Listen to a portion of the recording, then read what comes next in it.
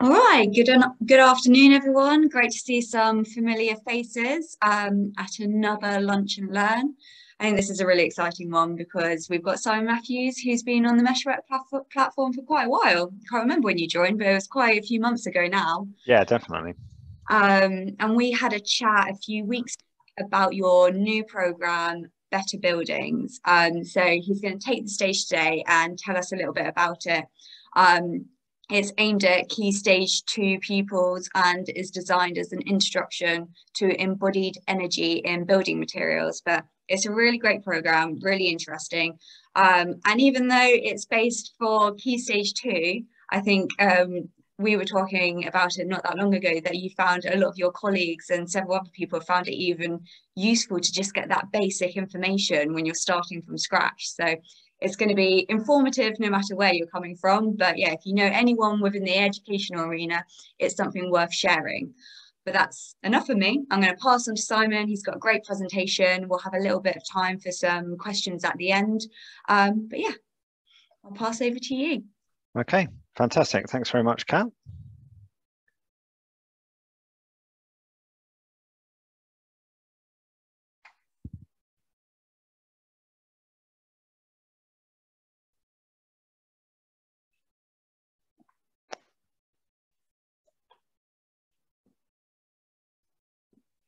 That's got it. Okay, well, first of all, thank you very much for the opportunity to talk to you all today about our Better Buildings program. As Kat has said, it's designed for basically as an open source program about sustainable building materials for older primary school children. So let me just initially explain a little bit about where it's come from. So we've been working and active around sustainability. Excuse me a moment, there's a fire alarm test at our home, which you might be hearing. Don't worry about it. Okay. Okay, that's gone. Right. So we've been looking into sustainable building and building design for a number of decades. And just over 10, 12 years ago, we published a book called Building Materials in the Environment, and that was geared very much at professionals. And in the last 5 years, we've started to run a program for secondary schools called Architecture and Sustainability, and we've engaged with a number of secondary schools. But thus far, we've not done anything with primary schools, who we very much regard the children as potential architects of the future. So we decided, let's try and design a program that introduces sustainability, and particularly around building materials, to that audience. So if I can, what I'm going to do now is share the website with you that we've produced. So certainly, I think, Kat, you mentioned at the beginning that it might be great for 9, 10 and 11-year-olds, but actually in my late 50s, I'm learning loads all the time. And the first thing I learned as we were doing the research for this website is that there are, as you can see on the screen, over 6 billion buildings in the world. Bit of an estimate, but that's like an incredible number. And that's basically one for every person on the planet or thereabouts. So clearly there's a huge potential impact with carbon emissions. And I'll just give you a moment to read the introduction here that we've Sorry, Simon, we can't see the website. It's still on your presentation. I think you need to okay. If you need to actually share your screen, not the presentation. Right, okay. Bear with me a second and I will go back and share it. Thanks for letting me know. Just to show it's actually live.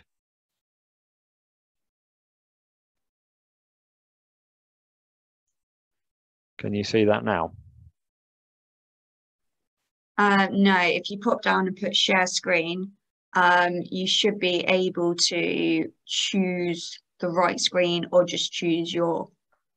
Yeah, I did choose the screen. Okay, let's try that now. Yeah, there we go. It looks perfect. Yeah. Cool. Okay, so there's probably about 6 billion and 10 buildings now in the world during the time it took us to do that. So if you just briefly read the introduction there, it really explains, I think, to the children why we wanted to look into this.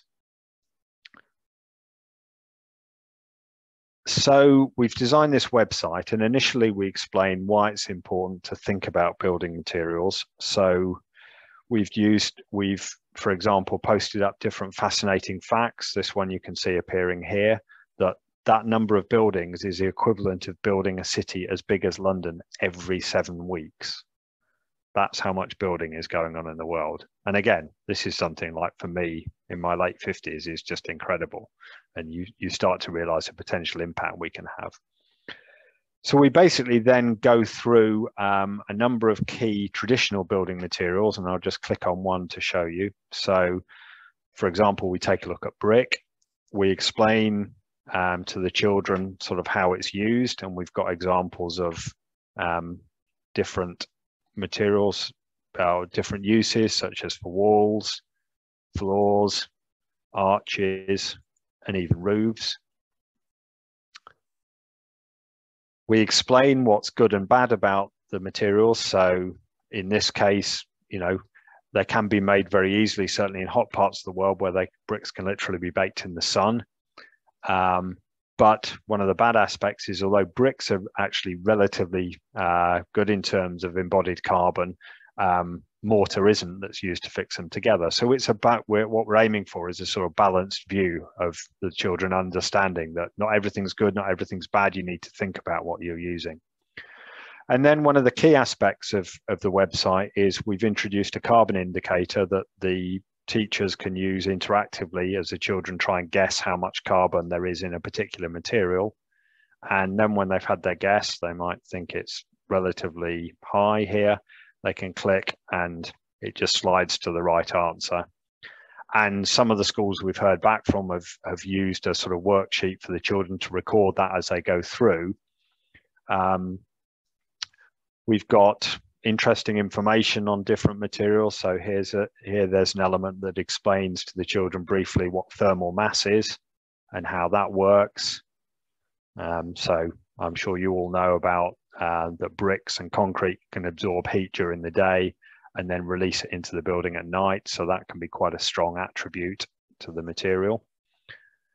And so on and so forth for each of the materials. So we talk about some traditional materials, and then we've introduced some alternatives, and some of these are relatively new to architects, but certainly new to the children. And again, we've been through the same process here. You can see sort of glulam.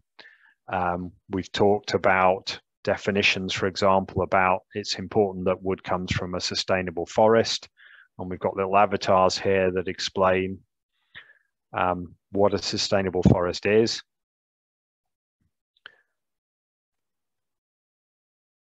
We've also got activities on different pages. So here's a chance for them to make their own glulam style beam using drinking straws to understand the concept of why glulam works. And then, having talked through the different materials, they then have a chance to design their own low carbon building, at which point we get them to understand what foundations are about, thinking about walls and what materials they might use to make their walls, and also roofs, and come back to thinking about how little embodied carbon can they design into their building. And then we share with them just a simple sort of schematic of how they might describe or draw their building. So you can see in this illustration here, we're showing this is a building which is built into the hillside to reduce the need for excessive foundations, which use a lot of embodied carbon, that we've got plenty of light coming into the building to make it light. And basically then they're set free to design their own low carbon building. We've also got a grown-up section on the website that just talks through how the website works, how the different tools and so on that we've got available. And we're just in the process of adding some links to the national curriculum and some worksheets and so on. So that's the website that we produced, and we had it all together by about February this year, which is when we launched it. let me go back now to my presentation. So can you now see the presentation, Kat? Yeah. Yeah, fantastic, thank you. So we've been out since February over the last 3 months, inviting schools to take part. And here's some images from one of the schools that we've engaged with just recently down in Worcestershire. You can see examples of the worksheets that the teachers have produced and that the children have then filled in. And they've come up with some fantastic observations. One of the things that hadn't occurred to us, for example, was that living roofs will be particularly attractive to wildlife, and the children were very engaged with this. So they use living roofs on virtually each of their buildings, so they could attract birds and so on to nest on the roofs, which was a nice touch. And they've challenged us as well and said, well, you know, what other foundation materials? You've suggested concrete, but that's not very sustainable. What else can you come up with? So we're now having to actually revisit the website and go, oh, okay, that's a good point. And foundations are a massive element of embodied carbon in buildings. So we need to find a way of maybe suggesting wooden piles or something as an alternative. So, you know, 8-year-olds are now driving the industry. And on top of launching it and engaging with a number of schools and sort of putting it out on social media, we've had some great engagement. So we've had some really strong support from an organisation called Planet Mark, who a number of you may be familiar with. We're a member at Stephen George and Partners, and they've shared it across a lot of schools that they work with some of their members. I've had the opportunity to talk to their network and sort of share the website on from there. And basically our view is the more schools we can get it out to, as I mentioned earlier, it's open source and free to use, and it's designed so schools can use it without any input from us, although we're obviously on hand to help if needs be. We were contacted then by the World Wildlife Fund, who'd seen one of our posts and were quite interested in it. And initially they were slightly disappointed that they were looking for something to fill a gap for secondary schools. But having got into conversation with them, we've now helped support some of that work by sharing a little bit of our experience with Better Buildings alongside the way that we approach sustainability in an architect's practice, as opposed to just in a sort of traditional sustainable environment, such as an environmentalist or building wind turbines. You know, we've got a part to play as well. But then they did put us in touch with another organization called Let's Go Zero, which is again a free to join and voluntary campaign that to date over 1,200 schools have signed up to say, look, we want to commit to being zero in our school by 2030, both in terms of our activities, sort of getting to school, the activities we engage in at school, but actually also looking at our school buildings. And they now host our Better Buildings program on their website. So that's been fantastic both ways round, that we've provided a resource for them and they're now sharing it with, I think they have over 900 primary schools currently signed up to the campaign. And of course, the opportunity today that having talked to Kat about when we launched our website 3 months ago, we talked about the best way to share it, and we've put, I know, some posts on the platform, but now there's a chance to talk to you today. So it's been absolutely fantastic. The feedback from the children, as I've mentioned, has been superb. There's a few just samples of some of their work that they've submitted to our website. And as I mentioned earlier, they've come back to us. I think every single building gets designed with glulam and living roofs, and there's barely any sort of concrete or certainly no steel in sight.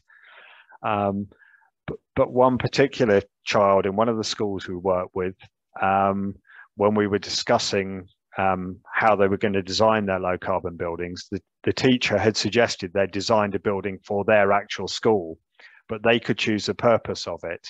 Anyway, he decided that they needed a new science lab, so he designed a science lab. And when I talked to him about it as he was designing it, he explained to me that there was a fallen tree just next to the site where it was going to be used. So he was going to use wood from this tree that had just fallen down to start constructing the frame of the science lab. And I'm like, you can't get more sustainable than that.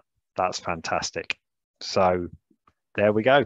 That's in a nutshell, better buildings and some of the early feedback we've had.